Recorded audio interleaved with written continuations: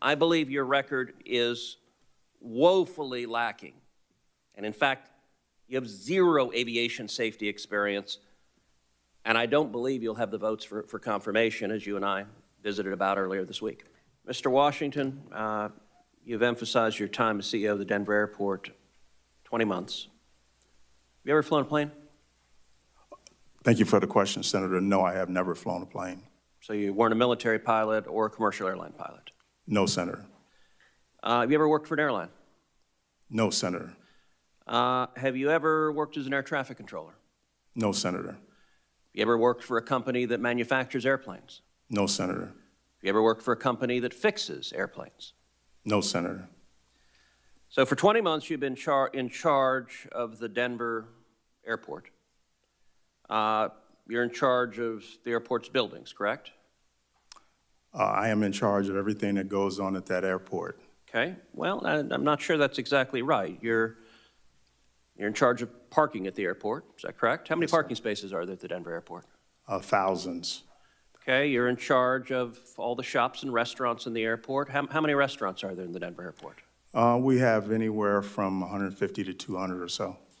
You're in charge of coffee shops and clothing stores and newsstands.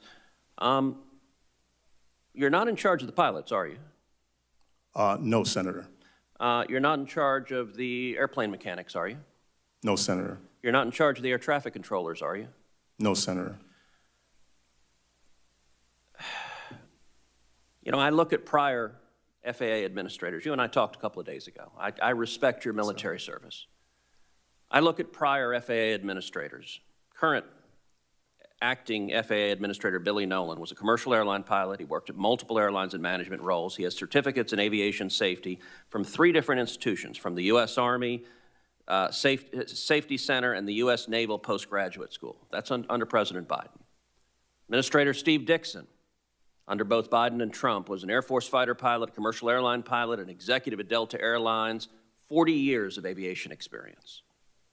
Acting Administrator Daniel Elwell was an Air Force combat pilot, a commercial airline pilot, a senior FAA official, and an aviation industry executive. Administrator Randy Babbitt was a commercial airline pilot for 25 years and served as the president of a labor union for pilots. Those are all people who know something about aviation and safety.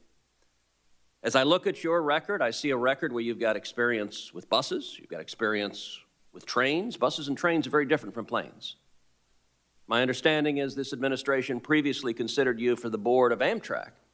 That could well have been a position you were qualified for, and you might well have received bipartisan support to serve in that role.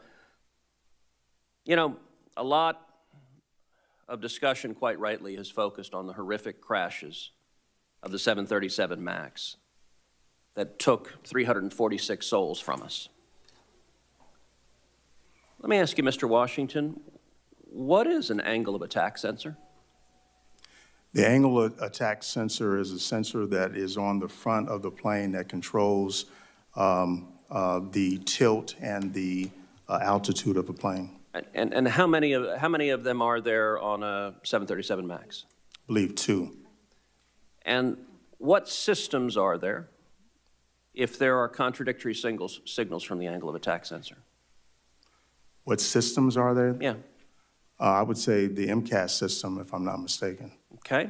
The MCAS system is responsible for the crashes at issue. What happens when you get a different reading from 2 different sensors? Can you repeat that question, Senator? What happens when you get a different reading from 2 different angle of attack sensors?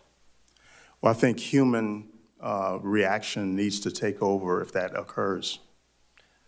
So why did that not happen on the Lion Air and Ethiopian Air flights? Well, Senator, I'm not a pilot. I don't know if I can answer that particular question. Mr. Washington, I believe you. Huh? But at the end of the day, that's the fundamental problem. For this administration to nominate someone as FAA administrator who can't answer the question, why were 346 people killed in horrific crashes that resulted in the 737 MAX being grounded for a long time, is striking. By the way, Administrator Dixon, after the FAA recertified the 737 MAX, he went and flew it personally. Mm-hmm. Listen, let me be clear, and you and I talked about this. FAA administrator is a specialized position. I'm not qualified to be FAA administrator. I have no idea how to fly a plane. No one in their right mind would put me in charge of aviation safety because I don't have that experience. I suspect most of the members of this committee are in a similar position. The American people, when they think about aviation safety, when they think about, I played in this committee, a Southwest Airlines and FedEx plane almost colliding at Austin's airport. They want an FAA administrator who knows why those planes crash and knows how to fix it to keep them safe. And with all respect, Mr. Washington, it gives no comfort to the flying public that their pilot might be a transgendered witch, but doesn't actually know how to prevent the plane from crashing into the ground and killing them. I believe your record is woefully lacking. And in fact, you have zero aviation safety experience, and I don't believe you'll have the votes for confirmation, as you and I visited about earlier this week. First round of questioning, we had a lot of discussions about your lack of experience with aviation safety, but there is another concern that is front and center for this committee, because you're the first nominee I can recall who is currently entangled in an ongoing public corruption investigation right now, while your nomination is pending. This investigation involves an alleged pay-to-play contracting scheme that resulted in LA Metro giving $800,000 in no-bid contracts to a politically connected charity called Peace Over Violence, or POV, to run a sexual harassment hotline that was hardly ever used. A whistleblower has alleged, among other things, that when you were the LA Metro CEO, you pushed forward these questionable contracts in order to stay in the good graces of a powerful politician on the LA Metro board. Last December, you told the New York Times, quote, "When I pursued the job in Denver for the airport, much thanks to the credit of the Denver City Council, they looked into all of this and debunked it all, so I would ask Congress to do the same." Mr. Washington, do you still want Congress to look into these allegations? I have nothing to hide, Senator. Okay, good. Well, we are looking into them. Even though you say that the Denver City Council debunked it all, the LA Sheriff's Office determined that these allegations had merit. In fact, last September, the Sheriff's Office executed a criminal search warrant at LA Metro's headquarters based on these allegations. And you were named in that search warrant, not once, not twice, but numerous times. The search warrant authorizes the Sheriff's Office to seize emails and other communications between you and other individuals involved in the investigation. But that's not all. The search warrant also includes specific allegations that you personally engaged in misconduct. For example, here on page 24 of the search warrant, the warrant says that a witness stated that, quote, "Although there was no legitimate reason for Metro to outsource such a service to POV in a sole source contract, the contract was pushed forward by CEO Philip Washington in order to remain in good graces with Supervisor Sheila Kuhl." As a reminder, POV is a charity that received $800,000 in a no-bid contract to run a hotline for LA Metro that was hardly ever used. And Sheila Kuhl is a powerful politician on LA Metro's board who was longtime friends with the head of POV. The California Attorney General's office is now leading the investigation into this public corruption scheme. Mr. Washington, have you spoken with the California Attorney General's office about the status of their investigation? No, I have not, Senator. Well, the Republican committee staff did last week. We reached out to the California Attorney General's office to inquire on the status of the investigation, and the Attorney General's office said that there is an ongoing criminal investigation into this matter, and the staff said in particular that you have a, quote, "material involvement in the case," and that the investigation is months away from being completed.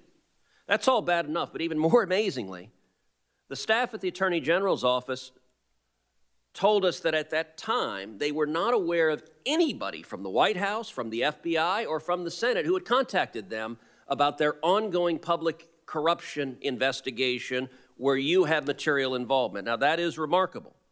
I understand the chairwoman has subsequently spoken with the California Attorney General's office, but at the time, nobody had talked to them according to the AG's office.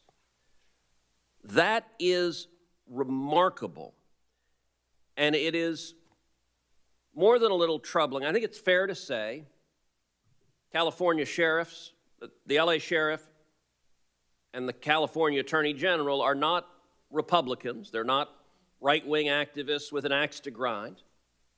And the fact that this corruption case is ongoing, it's truly remarkable that this committee is considering confirming a nominee in the middle of an ongoing investigation for public corruption. And I am hard-pressed to think of anything more damaging to the FAA than not only confirming someone who is not qualified and has no experience in aviation safety, but secondly, doing so while a public corruption case is ongoing, which, according to the terms of the search warrant, implicates you directly. And if it so happened that you ended up indicted as a result of this ongoing investigation, I don't know if that will happen or not, the investigation needs to conclude.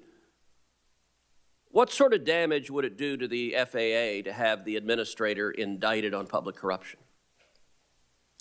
Well, a couple of things, Senator. Yeah, and please respond to... Oh, okay, thank you, thank you. That particular contract was initiated before I arrived at Metro. There has been no findings of wrongdoing by me. I stand by the work that was done in this contract to... Are you saying the search warrant is wrong? When it says, these are the allegations of the search warrant that Philip Washington pushed it forward. That is wrong. That is false. I never talked with anyone about that contract. This was done with a delegation of authority to my department heads, but the allegations are false. I talked to no one. You mentioned former Supervisor Sheila Kuehl. I never talked to her about the contract. Okay, but the AG investigation is not concluded, is that correct? No one has talked to me from the AG office. No one has called me from the sheriff office. No one has contacted me about this case at all. Thank you.